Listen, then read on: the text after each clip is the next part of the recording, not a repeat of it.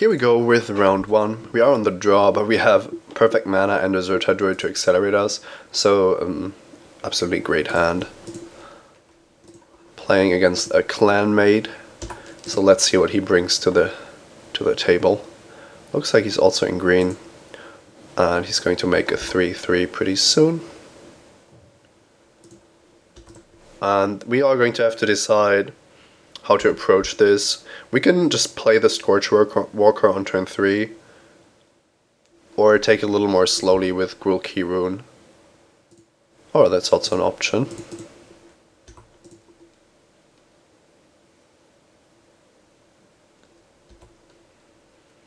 So, unleashing the Splatter Thug looks like a great way to get in some damage here. We do have to be aware that our opponent is in Selesnya colors, so there might be some populating going on, and I don't really want to block his Centaur anyway when he has all the mana in the world for cards like Combond or one of the many Selesnya combat tricks, so I'm quite happy with just letting him do his stuff and us doing our stuff.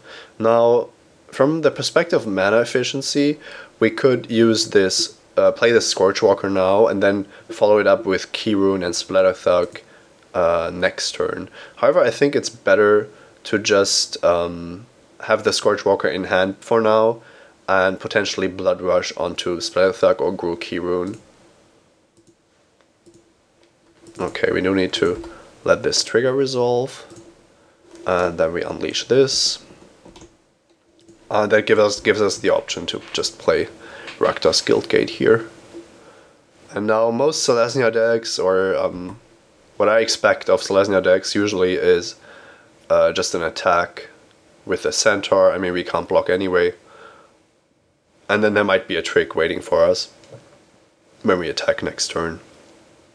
Even Hussar Patrol is now an option, now that the island has calmed down.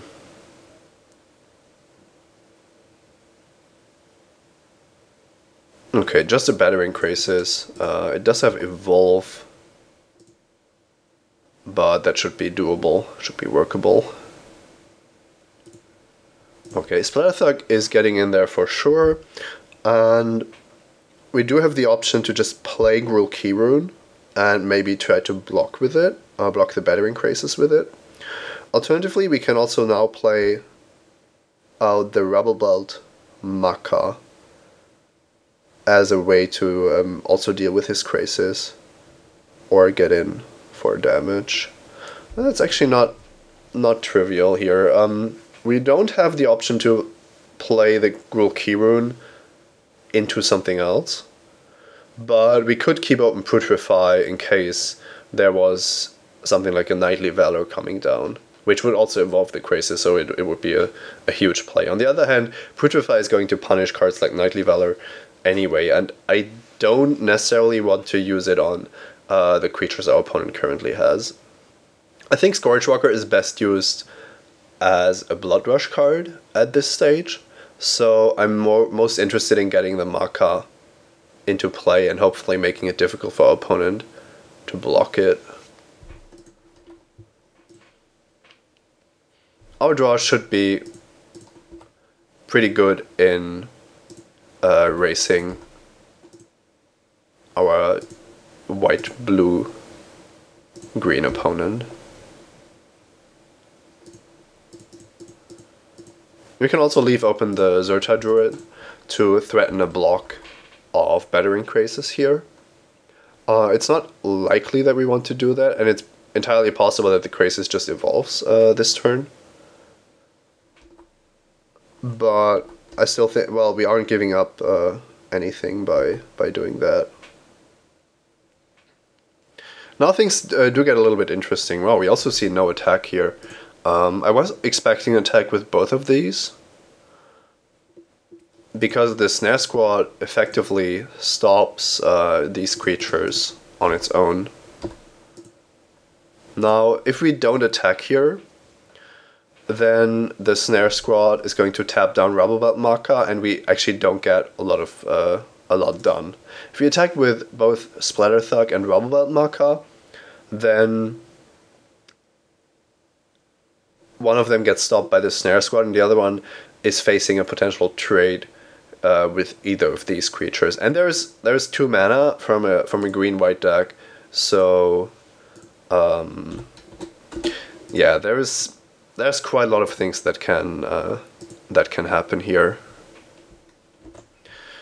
I think that our best play here is to play the Key Rune, because it allows us to keep up Putrefy, and it constitutes a blocker that's immune to Hasta Snare Squad. And that way we can also attack with Splatterthug and Rubbleblood Marker, and our opponent, if he has a trick, still gets blown out by Putrefy or Scorchwalker.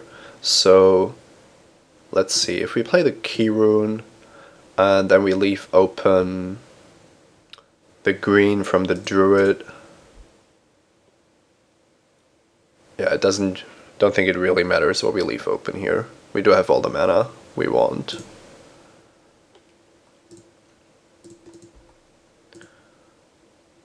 And I don't only want to attack with Splatterthug, because that attack is easily stopped by the Snare Squad.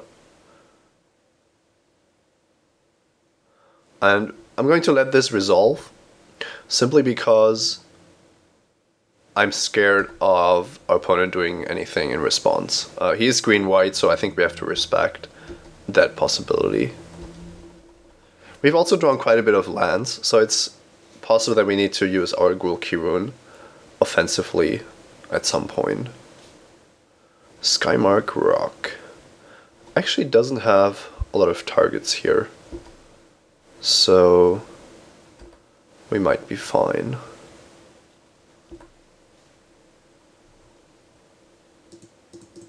So now the Key Rune could try to trade with Battering Craces, and it has grown to a 4/3 already, so I think we have to do something about it. And we still have a good target for our Putrefy, given that there's a Skymark Rock. Of course, this does mean that we now don't have the Putrefy mana available. If our opponent has a Giant Growth, then we do get punished a bit here. Looks like we did get a pretty good deal, though. And we do have Zerta Druid working overtime for us, which is quite important. Now, Ground Assault does deal damage to any kind of creature, and then we could use the Scorchwalker on the Splatterthug to get rid of Hasta Snare Squad also. I think we need to get rid of Skymark Rock, because getting the Zerta Druid bounce over and over again is just not what we want to have happen. However, I want to keep the Putrefy for whatever follow-up he might have. It's also possible that there's a Trostani Summoner in our opponent's hand, but I don't think we are beating that anyway, so... Well, we can still try, but I don't think it's very likely that that's going to happen.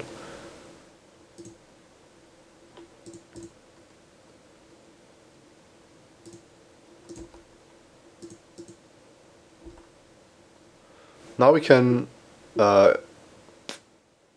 Blood Rush the Scorchwalker. So I think, well, no, Zerta Druid always deals 1 damage, and if our opponent blocks it, well, then we deal 3. So I think it's correct to attack with it. I'm still assuming that our opponent doesn't have anything. I think he would have played any tricks he would have had.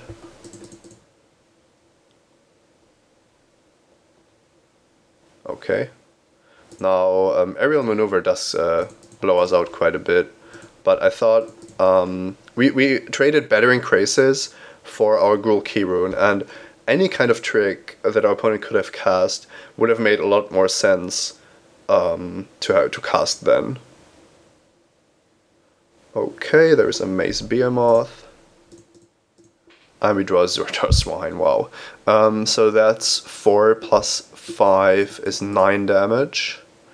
Or we can just use the...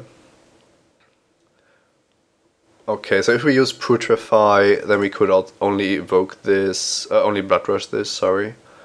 Played too much Modern Masters now.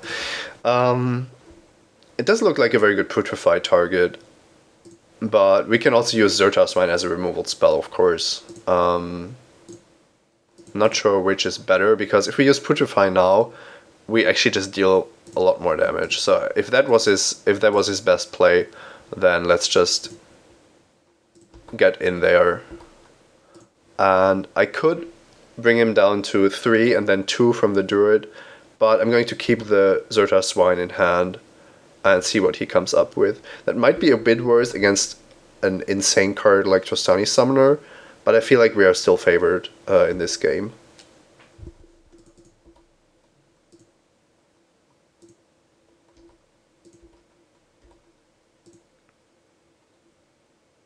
And drawing the Swine certainly helped, of course.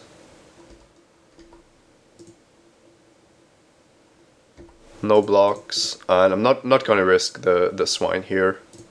I'm just going to cast it because our Druid has a very good chance of just taking down this game anyway. So adding another threat to the table means that our opponent's outs are significantly reduced. He might have the Trostani Summoner that we shipped. No, he has Illuminate Primordial, that's nice. Okay, doesn't mean it was kind of... well, it doesn't mean it doesn't accomplish much to have played this Swine, but don't think that's a bad... I don't think that was a bad play. Could have gone for the kill, but I think we were sufficiently far ahead that we didn't have to do that. We also have so much burn in our deck that there is a lot of cards that we can just draw to end things.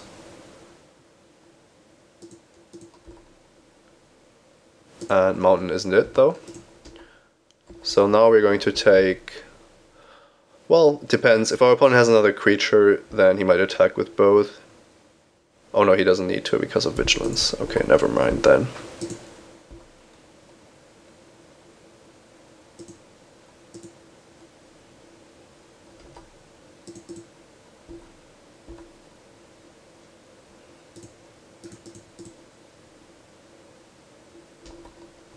So far, everything is still looking good.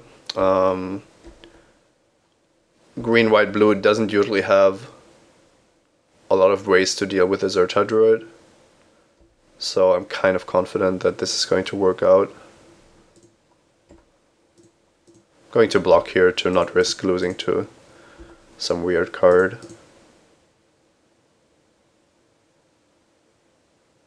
And that's it. Zerta Druid gets the job done. Might have been we should probably have been a little more aggressive, but we had no idea about the contents of our opponent's deck, and he only played creatures so far. So I think it was very reasonable to put him on some kind of trick, even if it wasn't a great trick. I would have exposed myself to something like a dramatic rescue much more by just blood rushing for the kill. Now that we've seen his late game and more permanence than spells, I'm going to change my plays accordingly and be more aggressive. I also think that our deck is set up very well to beat his. So that's just because, well, we have the spells and he doesn't, so we can actually make things work. And we don't want Bomber Core. Fido Burst is interesting, but not necessary. There's also the option to just go for a Ruination Worm, because it does fight through Luminate Primordial. But I think once the Primordial hits, then we are either forced to deal with it with one of our removal spells, or we just use our Burn, Blood Rush, and Fuse cards to burn our opponent out. And we shouldn't have much trouble with that.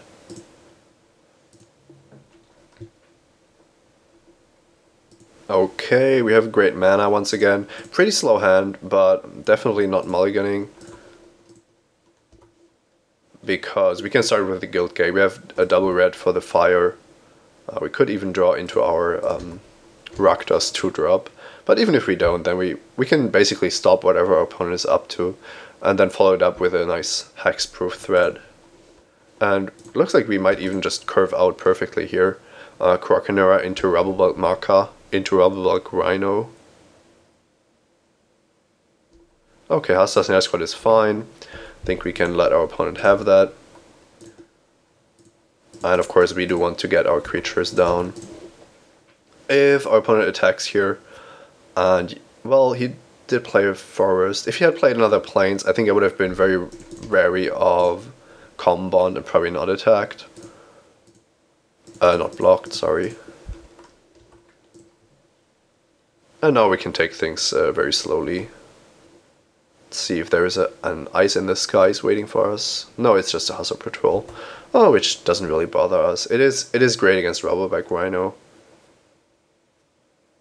But so far we are looking at a very even setup here. Okay, Zerta Swine is interesting, but now Armored Wolf Rider has come down and we currently can't deal with that. Let's play the Rhino first and that way grow our Croconaur further and hopefully threaten the Wolf Rider in some sense. Now, there's always the potential for one or multiple tricks if we go for a multi-block. So, yeah, we just have to be a little bit careful. I think we want the Zerta Swine in play rather than using Blood Rush because it's one of our few ways to make Croconaur even bigger and to get in for damage. Now, playing this into 6 open mana is risky when you consider cards like Mystic Genesis, but there are so many different cards in this format, and we haven't seen the spells our opponent has in his deck yet. So, yeah, I just don't see a reason to play around anything if we just don't have the information. I think in this game it's going to be more relevant to play our removal spells smartly. And this Annihilating Fire doesn't look too great in that regard. Now, we do basically have 2 removal spells that we can just use, for example on the Primordial and the Wolf Rider, and that would allow the Zerta Swine to get in. In fact, we could just attack with... Well, we can't attack with everything because our opponent still has a double block available to him. However, I'm not all that interested in just wasting our best removal spells on a board that can be considered quite even. The only problem is the Luminate Primordial, and I'm going to try to block it with multiple creatures, and then if our opponent has a trick, he's most likely going to show it, and then we are fine. It looks like the Primordial isn't even attacking, so we continue to take things slow, and Armed Dangerous might be a very nice card to blow our opponent out quite a bit. He's on 23, so we aren't even remotely close to killing him with it, but I think it's a good card to keep in mind for the future. And by that I mean we can probably use it to just win the game, which is somehow what Armed Dangerous does. Ivy Lane Denizen is a pretty good card, I think. Almost interested in just killing it immediately with Annihilating Fire, but I think we can wait and see what we draw. It's not that likely that we draw something that we can't play. So here, I think it's reasonable to just play the Splatter Thug without unleashing. Don't see it attacking anytime soon, so I want to make sure that I have some first strike damage to block.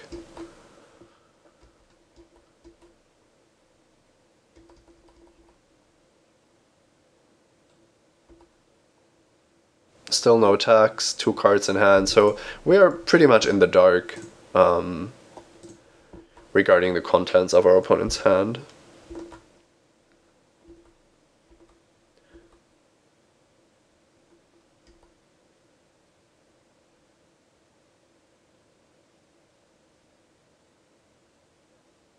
This is a Skymark Rock. I think that has to be taken down.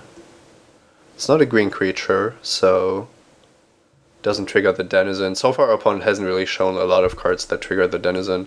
I think we'll try to Annihilating Fire that thing out of the skies. And it gets bounced, so at least we know that our opponent has only the Skymark Rock in hand, which isn't bad, but all the information we can get is quite valuable. So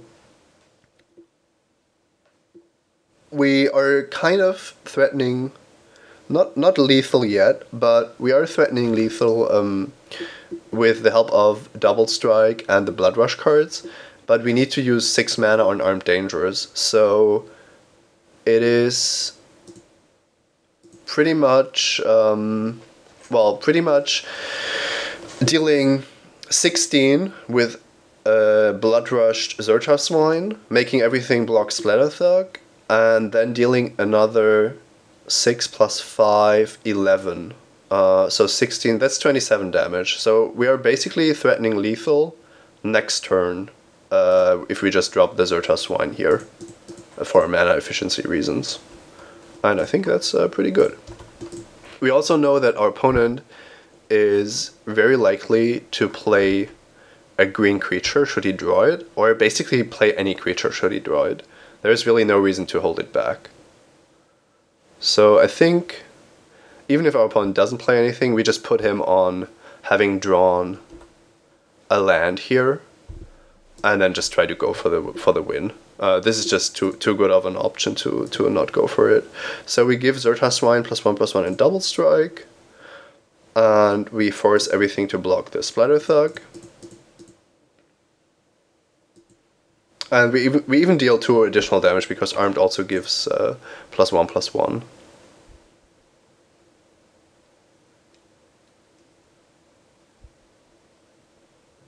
So that's already 12 plus 11 damage, but we do have the Rubble Belt Marker in addition to that.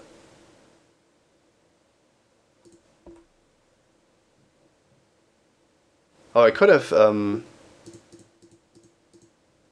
have used Dangerous on the Rubbleback Rhino. That would have been a lot better. I didn't really think about that. I only thought about the outs our opponent could have, and that he was only drawing a single card that we didn't know. So this is 12 plus 11 is 23. So we have to Blood Rush the Maka after putting these in some kind of random order. I think I just leave it as it is. Because Splatter Thug isn't going to kill any creature anyway.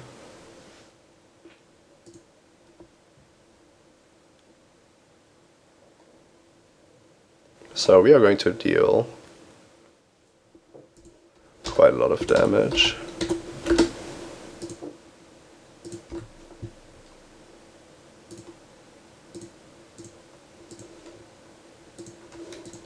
Okay, looks like we got there with our Fuse card.